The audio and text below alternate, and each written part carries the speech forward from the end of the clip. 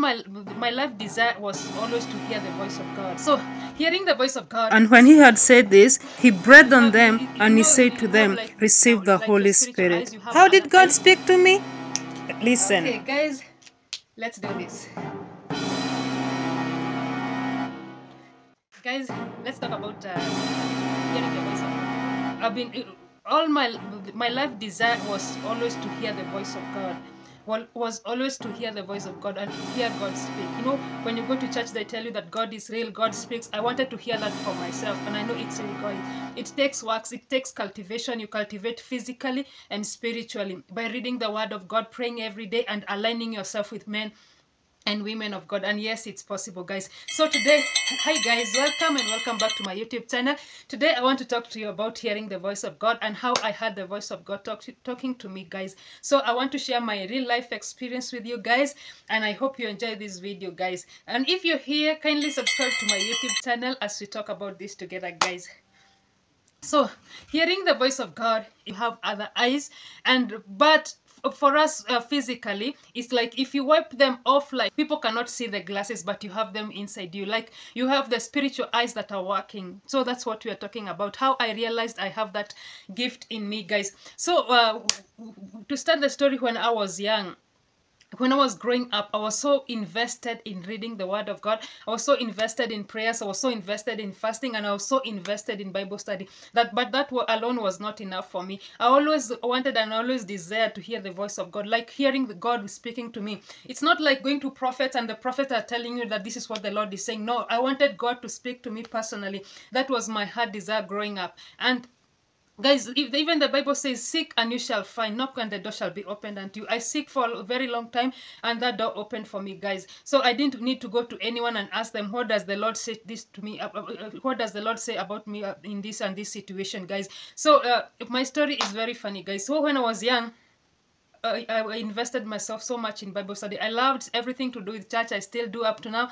But I loved everything to do with God, to do with church. And actually, for me, I loved the Old Testament growing up. Why? Because I saw the way God was talking to Moses, the way God was talking to David, the way God was talking to his servants. And I desired that in me. I really desired that. And I was telling God, God, I wish one day you can talk to me. So one day when I was in primary school, so one day when I was sleeping, I had someone call my voice. You know, I had someone call my voice, but I how do I say it? I was surprised and I woke up in my sleep and I was saying, no, I heard it was real. It was not like a dream.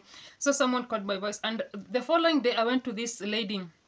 She was I don't know how to call her, in church. So I went to this lady and I explained, and this lady told me, next time you hear the voice, tell God to speak to you, like speak like another human being. So I remember I went back and I did not hear that voice for a very, very long time. And I was praying, I was telling God, God, if it is you, please talk to me again. I want to hear your voice again. So one time I heard the voice again, and when I woke up that time, I told God, God, if it's you, I want you to speak to me. And it started like that, like a joke. So I would hear, when I wanted for something, for me, I'm used to this. Even when I'm walking and I'm discerning something, I thank God for the discerning spirit. It's a gift too. If I discern something, I start to pray, I always hear like a voice. So it started small. Like I would hear God telling me, do this, don't do this.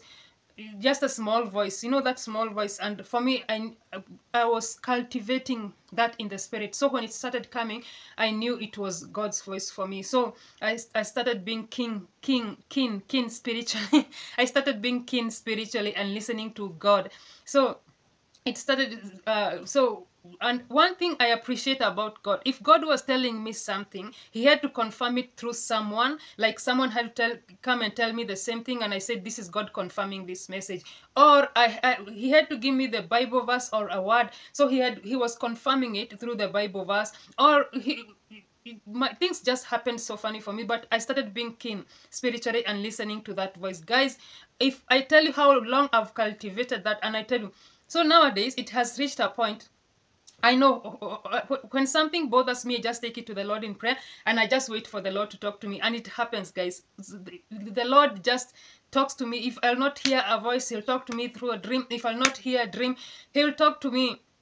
He'll talk to me through someone, or something will just happen, and I know this is the way the Lord is answering me, guys. And the Lord has to confirm that through his word. Always, for me it's always like that. He has to confirm that through his word, and I know it's God saying. And guys, there's something, there's so many gifts in the Bible, and the most appreciated gift that I've appreciated God giving me is the discerning spirit, discerning what is good and discerning what is not good. Guys, that's a very important spirit, because the world right now is full of evil. The world right now is full of people, you cannot understand them. And if God can give you that gift just to discern what is right and what is not right, to discern what is evil and what is good, that's a very good gift, guys. And I'll pray that the Lord will bless you with that, guys. So cultivating that in the word of God and prayer every day, and having faith, that connection. That's why I always talk about the connection. If you have the right connection with God, like not just going to church, not being preached at, like you have that right connection with God, you're always talking to God through prayers, reading the word of God, like that, the Lord will cultivate something in you. And that's why I always emphasize on building the right relationship with God. Guys, I would like to hear about you too.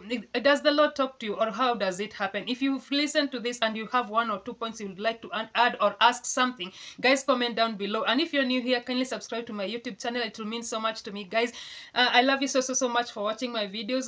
Thank you for subscribing. Until next time, stay blessed, guys, and I want to hear from you guys. Let me know in the comment section what you think about God talking to us, guys. And if you're new, kindly subscribe to my YouTube channel. See you next time.